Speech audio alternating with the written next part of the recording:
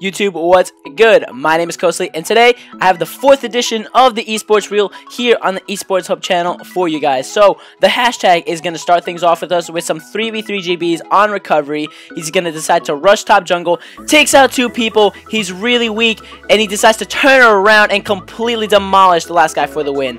Some good stuff. So, we have Curdy for the second clip in a 1v3 situation, takes out 1 guy. Now, keep your eyes on the clock because right now he has approximately 15 seconds to try to get this clutch, you guys. So let's see if he can do it. He goes into yellow and takes out the second guy. So now the last guy knows exactly where he is, but he knows he has to get the bomb down. So he only has 4 seconds, so he's going to fake plant. The guy's going to check the bomb and get taken out. Good job. So for the third and final clip, we have Omicron playing hardpoint on retreat.